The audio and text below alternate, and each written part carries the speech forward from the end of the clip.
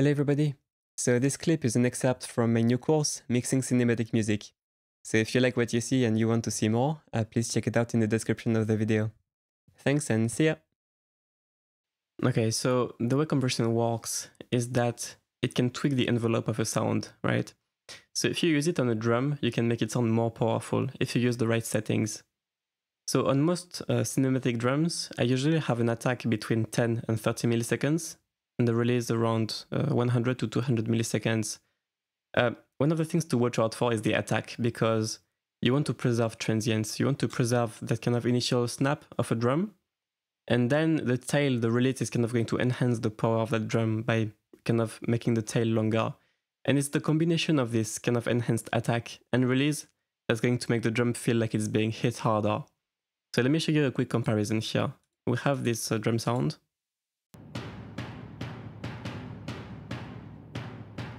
No compression.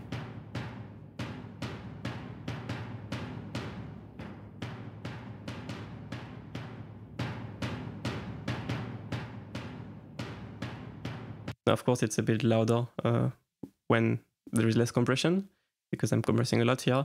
But if you hear the effect, it's like it's slapping more with compression. It's like without compression, it's more like do, do, do, and the sound stops quicker. With the compression, it's like there is a snap and then a longer tail.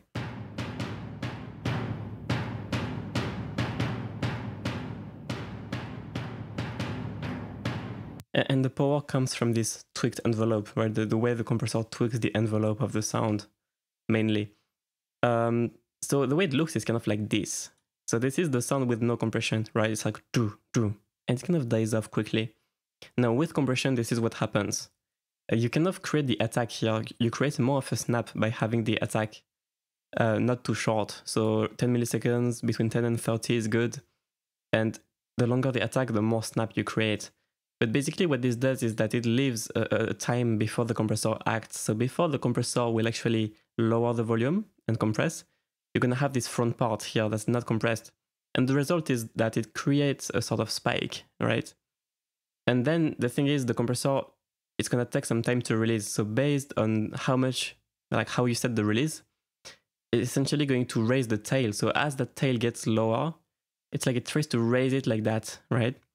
So you end up with actually a longer tail. You end up raising the room reverb, the natural room that's in between the hits.